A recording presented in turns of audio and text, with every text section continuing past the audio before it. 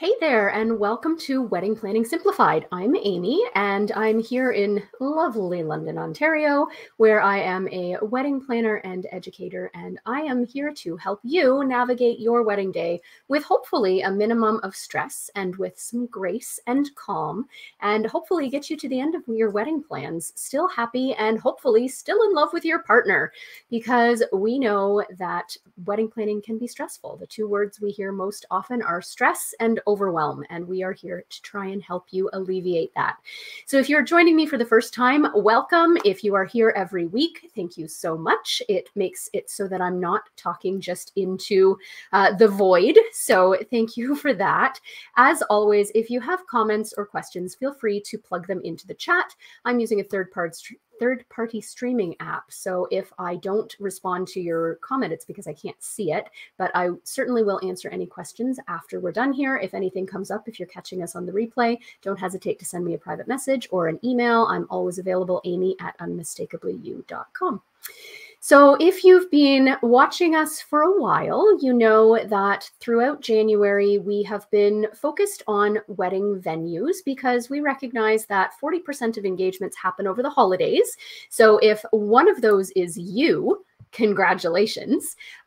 We know that a lot of people through, Thanksgiving, Christmas, New Year's, and now coming up to Valentine's Day, a lot of people have said yes, and not to leave out our very own Jacqueline, who is newly engaged as well. So congrats to her and congrats to you.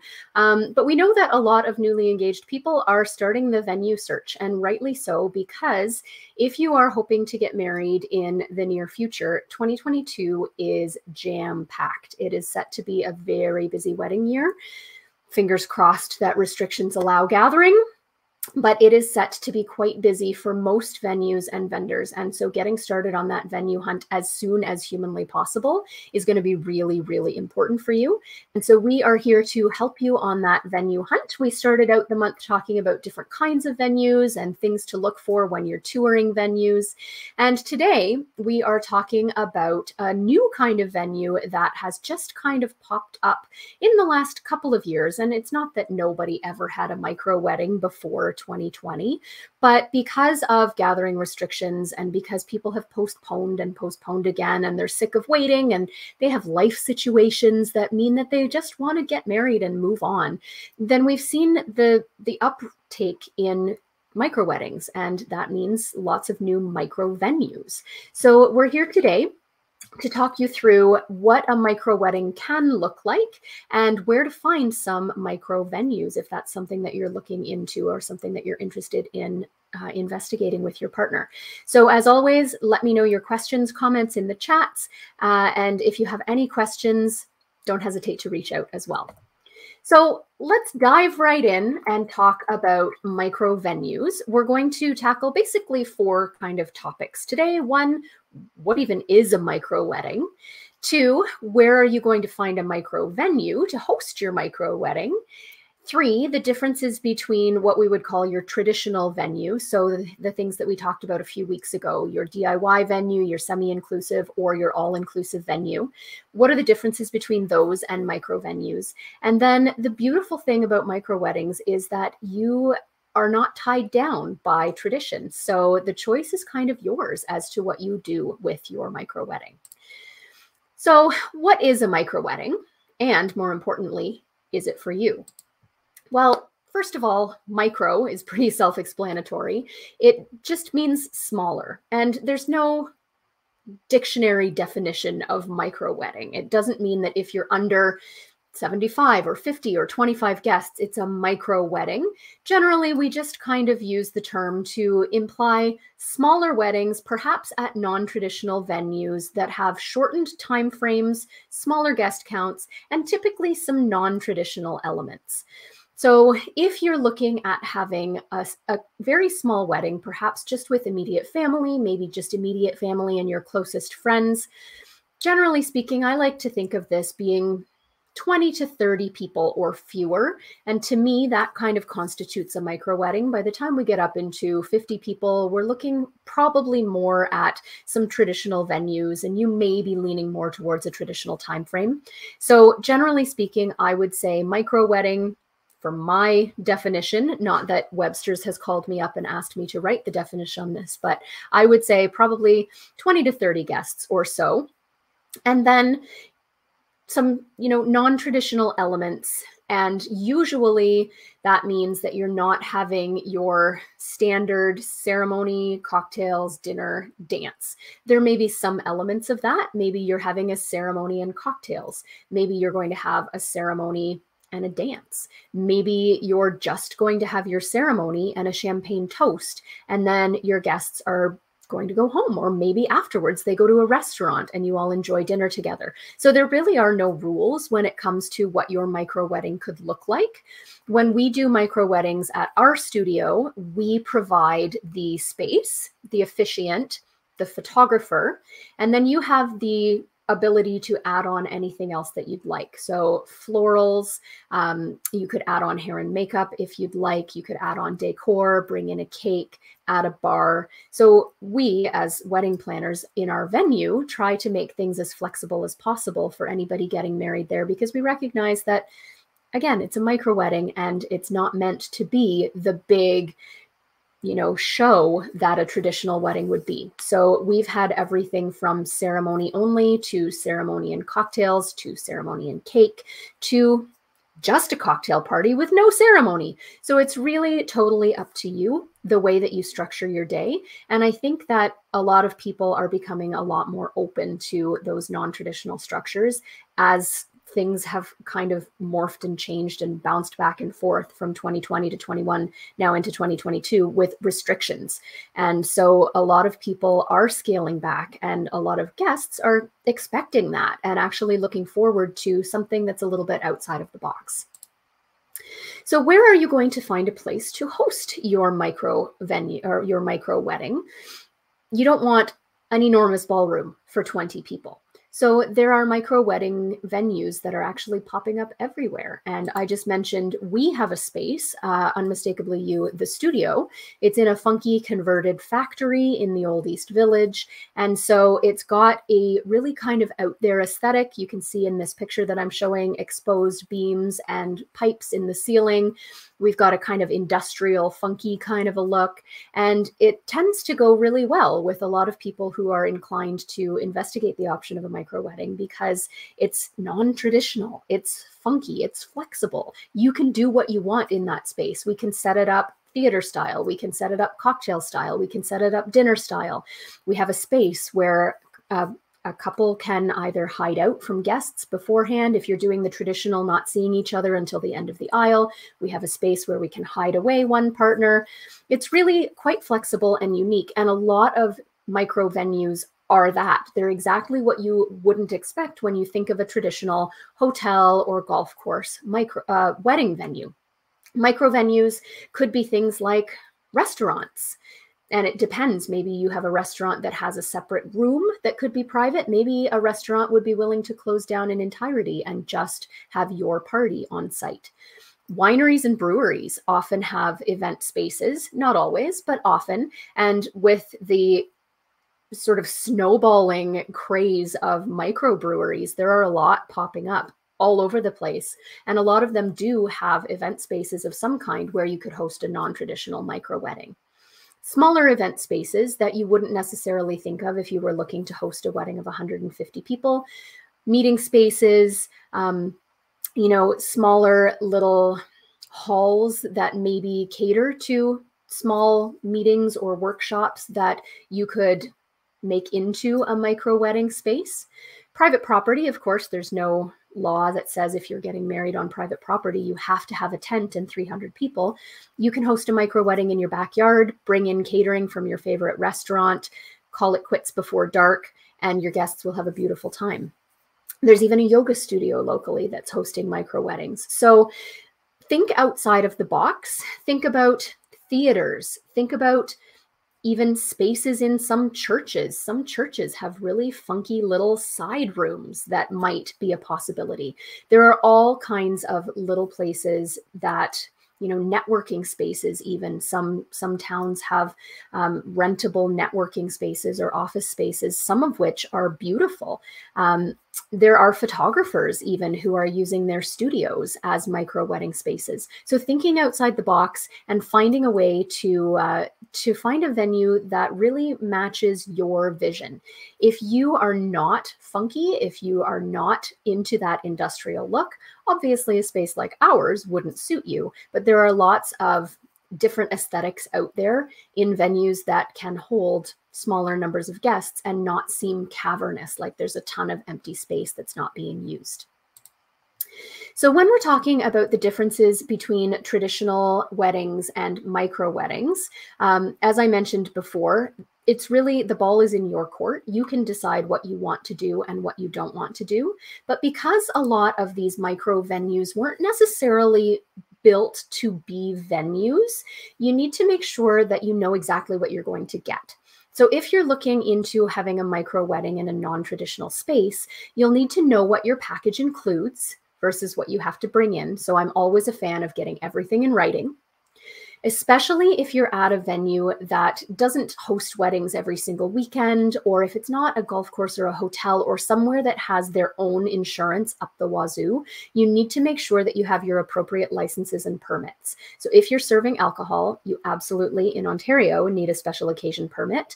And I would always advise, if you are serving alcohol, that you have additional insurance as well. And I actually should clarify, if you're serving alcohol on private property, if you were to have a micro wedding in your garage, for instance, or in your backyard, you don't need a liquor license. But I would always advise, if you are serving alcohol, that you have some kind of liability insurance. You can get that in Ontario through a company called PAL, P-A-L, Party Alcohol Liability, or DUO, D-U-U-O. And you can find both of those online. You can get quotes and you can arrange additional insurance just for the day. Kind of a CYA policy. Anytime you're serving alcohol, God forbid anything were ever to happen, you don't want any liability coming back on you by any means. So make sure that you've got your appropriate licenses and permits, because a lot of micro venues probably aren't licensed by the LLBO. And so you're going to need to make sure that you have the licensing in place. If the venue, like I said, wasn't built to be a wedding venue, if it's off the beaten path, you'll need to make sure you communicate with guests in terms of how to access the space. If there are any mobility concerns, that's something that you'll want to make sure that you communicate with the venue owner, and that you make a plan with anyone who maybe is in a wheelchair or has a walker or has problems locomoting. You'll need to make sure that if it's not the most accessible venue, that you have a plan for that. You'll need to consider parking. If it's a non-traditional venue, there might not be a parking lot out front. If you're on private property, is street parking allowed on your street? Thinking about things like that. Is there drinkable water? That word that I never know how to say. Potable? Is the water drinkable? Do you have to bring in water?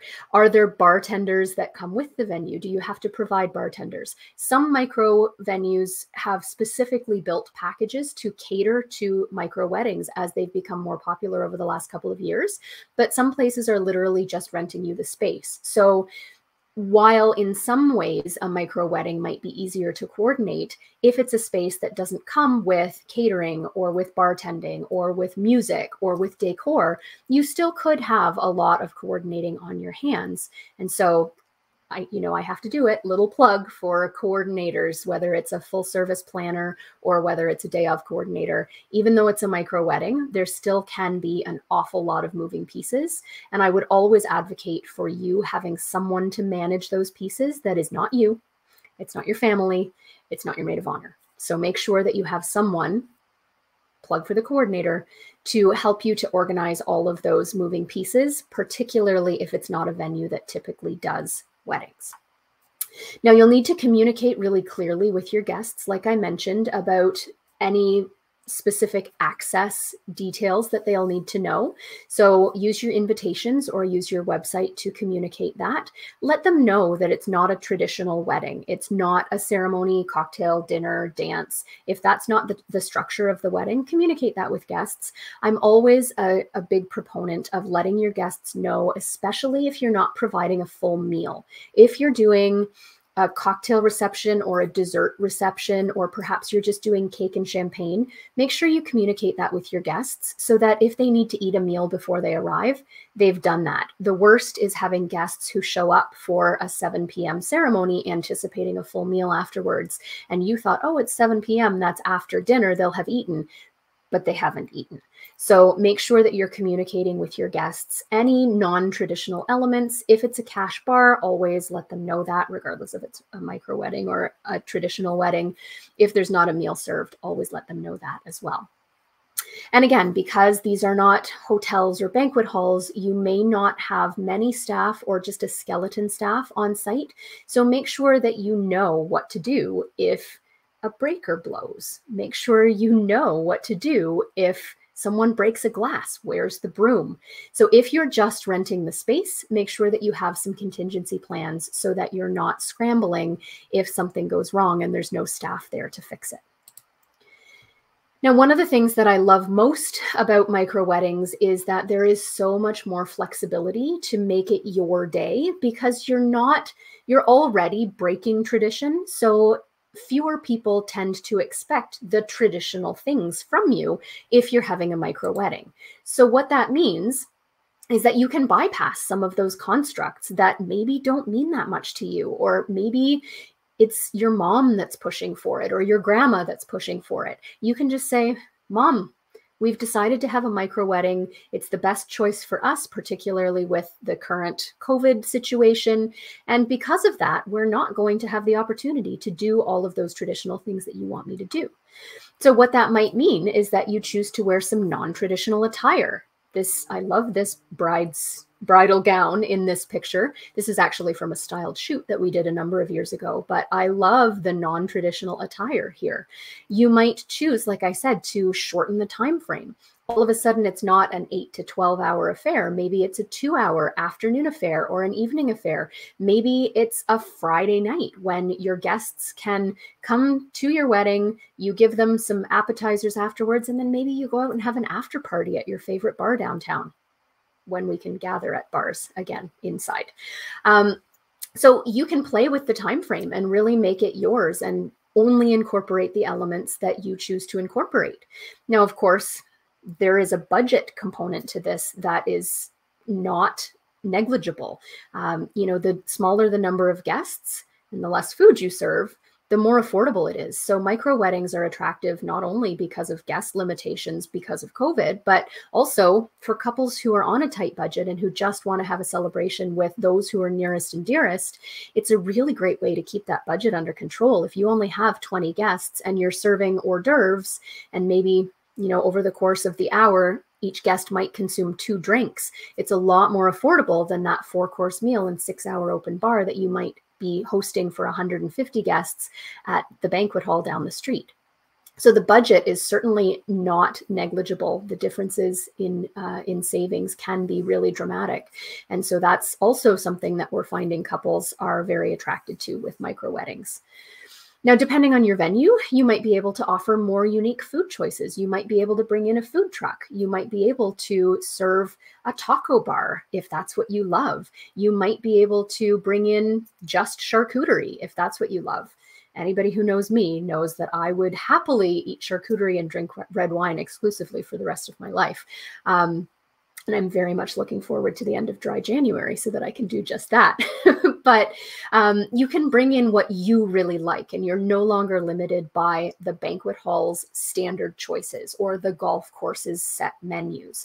You're often able to be a lot more personal and unique with your menu choices. If you love dessert, host an evening ceremony followed by a dessert reception. Serve some champagne, maybe some ice wine, and guests will be completely happy as long as you've let them know that there is no main meal being served. You can also make your bar a little bit more unique, especially if you're getting married at a winery or a brewery that you love. you probably love it for a reason. You'll have their beer on tap. You'll have their wine served. At a lot of micro venues who don't have a bar at all, you can bring in your own choices. So it's not like you have to pay a premium because the house wine isn't something that you like. You'd rather bring in McManus and they're going to charge you an $18 or a 50% $18 corkage fee or a 50% markup charge. Too many words in the wrong order. So you, in many cases, will have the flexibility to do what you want with your bar as well. And that's also something that's very attractive to a lot of couples, is not being tied into the traditional menu or bar packages that the wedding venue has had in place for the last 20 or 30 years. You can be a lot more creative. You can demonstrate your personality. You can be you and make it your day with a lot more ease than you can at a traditional venue where you may be getting pressure to keep it traditional. At a micro wedding, hopefully there's not that pressure. Now, if you're interested in hosting a micro wedding, I have good news for you. We have some micro weddings coming up on March the 26th and 27th. It's the last weekend of March.